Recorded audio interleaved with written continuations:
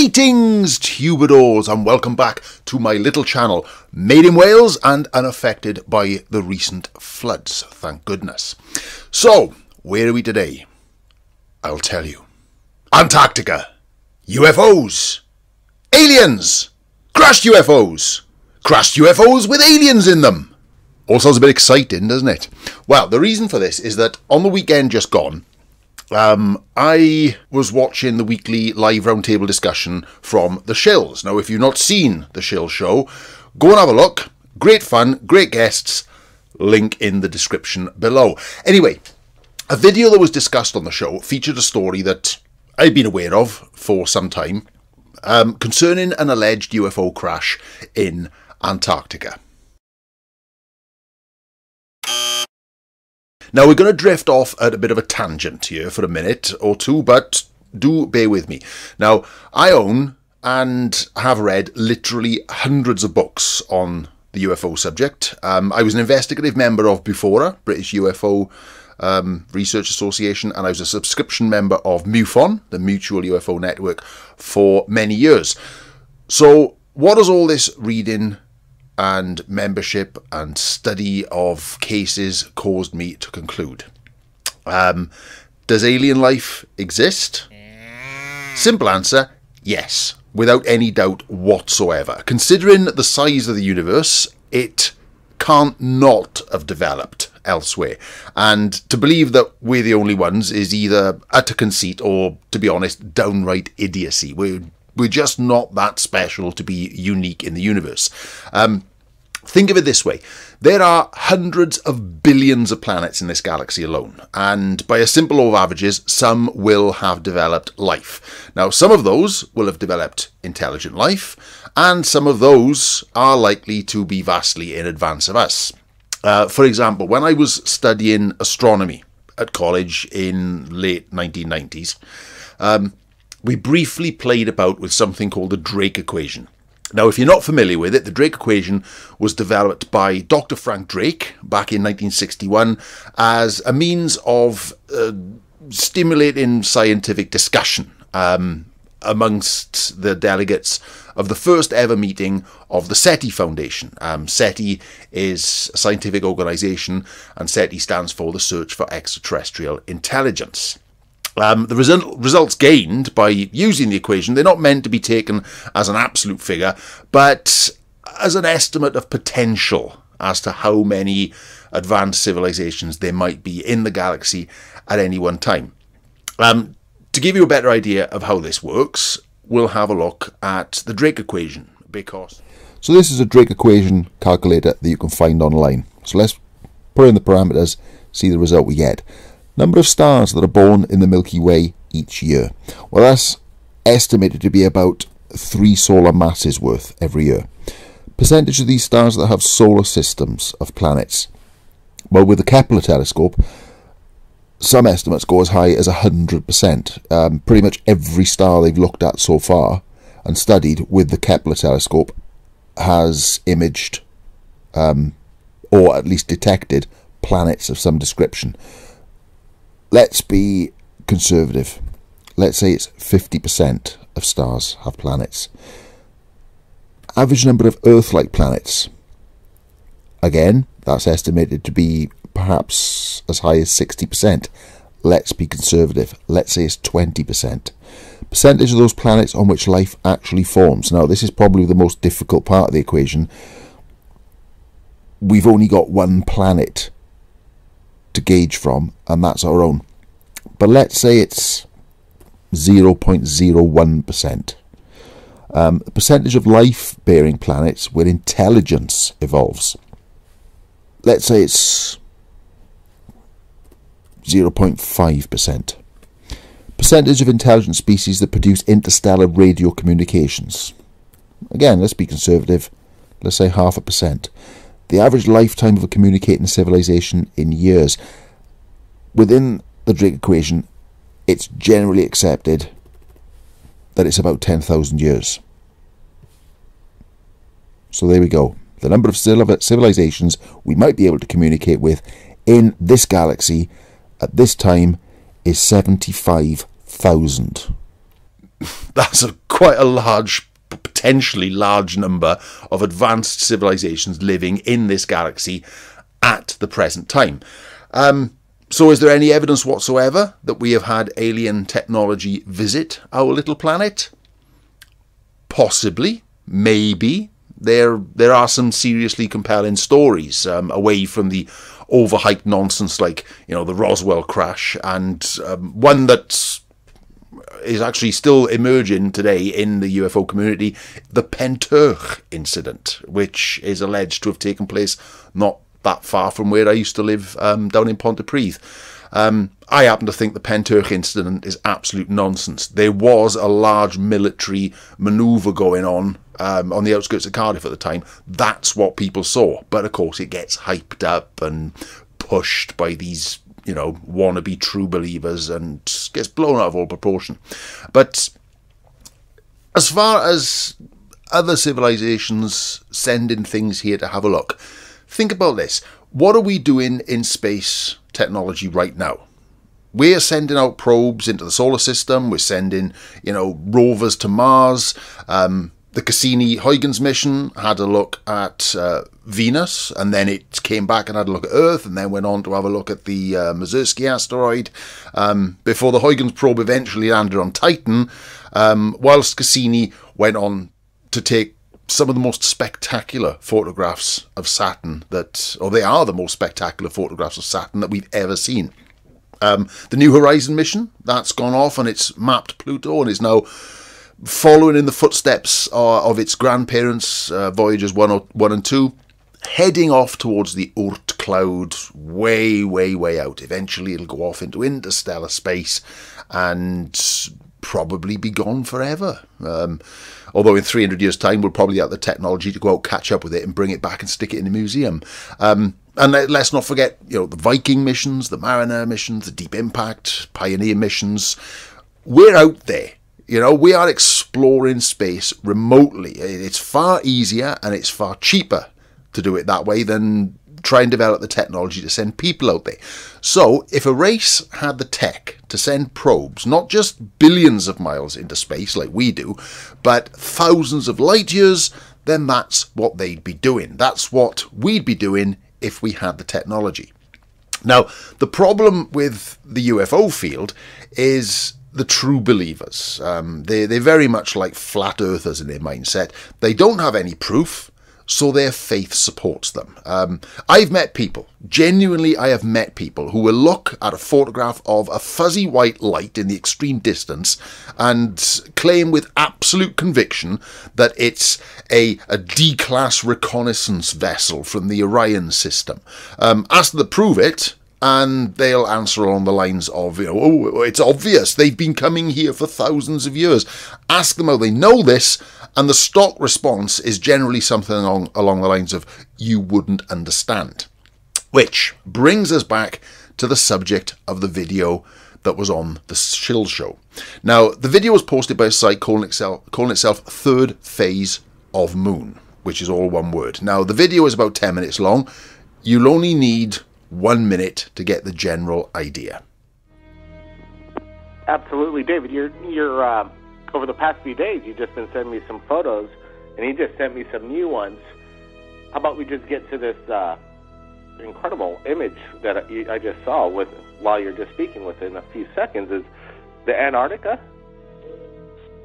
Oh, the tanks. Of what looks to be like 4 tanks surrounding some kind of crashed UFO. You can kind of see the skid marks of this crash, or I'm not exactly sure what's going on. It's an incredible I don't know, picture. Man. I took the pictures quick because as I was looking at you, Google's doing an update on their Google Earth. Clickbait. Nothing more, nothing less. It's just clickbait. This channel, Third Phase of Moon, is actually renowned for the monumental amount of nonsense that anyone can find on that particular channel. They're even considered as crap peddlers by some pretty hardcore conspiracists. But they know that there are still an astounding number of people who will suck this crap up like it comes with a solid gold certificate of authenticity. So what they've done is They've looked at a picture, they found some features in Antarctica that they know their loyal followers won't research for themselves, which will cause those mindless sheep to completely believe they can only be looking at one thing. You know, some tanks taking a look at a crashed UFO, or possibly guarding the crashed UFO. UFO, by the way, stands for unidentified flying object. It's a pretty descriptive term, but as far as they're concerned, it's not unidentified, it's a fully identified crashed alien ship. So, how many of you fancy a trip to Antarctica?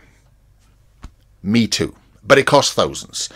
Fortunately, that video showed us the name Wiley Field Road, which just happens to be the one and only road running in and out of McMurdo Antarctic Base.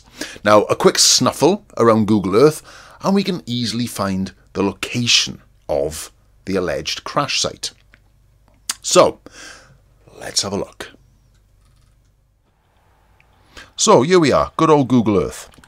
Now, fortunately, that map showed us that we need to go somewhere called Wiley Field Road in Antarctica.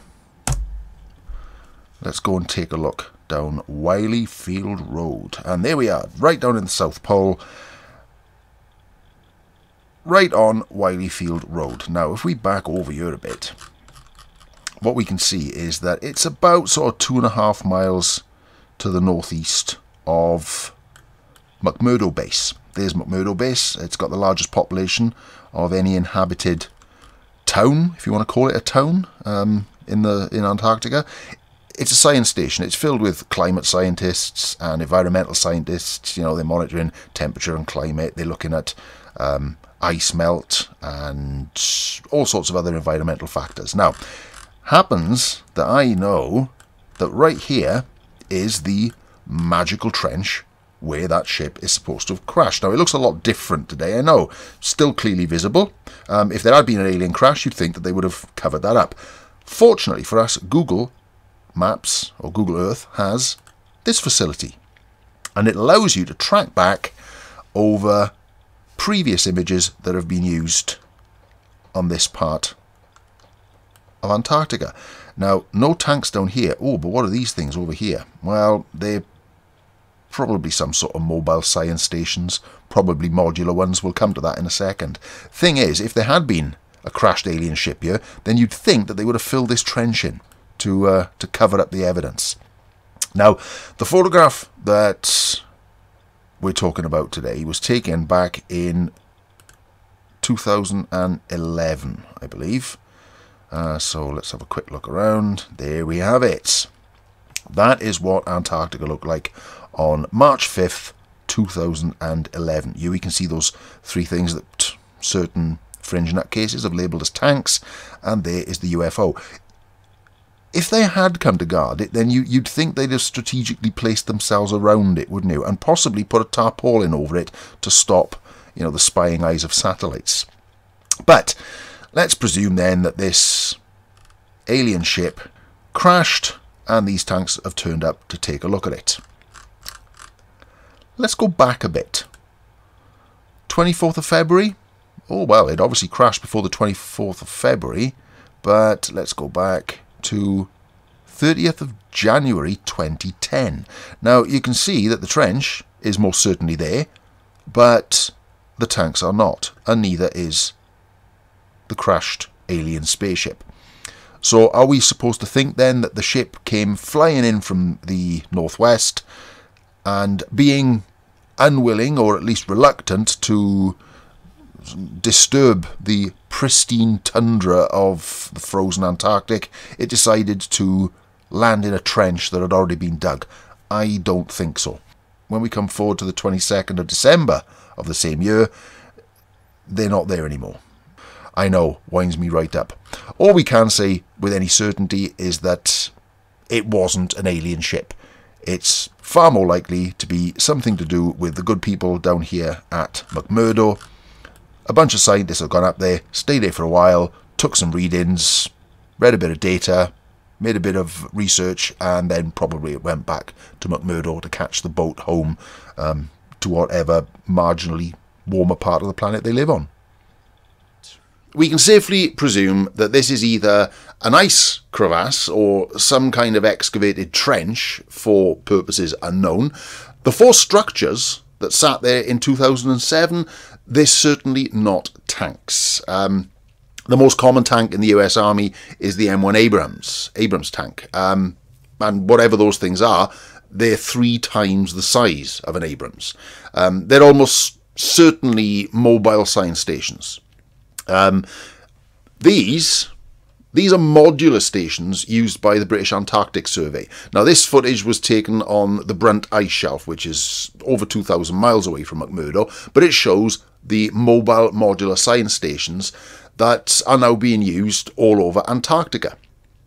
These are very likely to be the things that are, or something similar to these, that have been put in a row doing whatever science they're doing. Certainly not looking after a crashed UFO. Now, it's because of these true-believing space brother types that videos like this and the whole subject of UFOs is so ripe for ridicule.